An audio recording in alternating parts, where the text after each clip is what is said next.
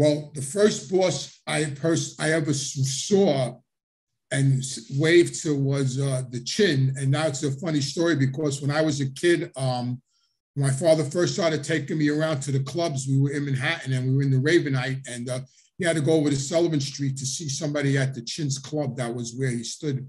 And he had to go over there for something, and he took me with him, and we went over there to the club on Sullivan Street on the west side of Manhattan. And we went into this club, and there was a few wise guys there that were with that crew. And, you know, my father talked to them, did what he had to do. When we walked out, there was a guy across the street in a bathrobe, and there was another guy with him, and they were walking a dog. And the guy with the bathrobe waved to my father, and my father waved back. And as we were walking to the car, I told my father, who was that guy in the bathrobe that just waved to you? And he laughed, and he goes, that's the Chin. I said, the Chin? He goes, yeah, he walks around with a bathrobe. You know, he was making out he was nuts. And then my father started telling me stories about him. So he was the first boss I came in contact with.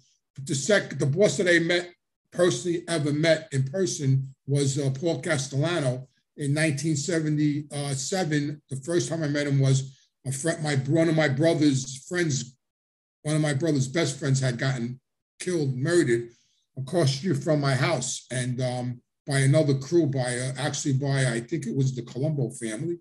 And Paul sent for my father and myself and his partner, Tony Lee, and Nicky Carrazza and Lenny. We went to Brooklyn to Paul's club, and my father had to go sit down with him. So that was the first time I met him face to face.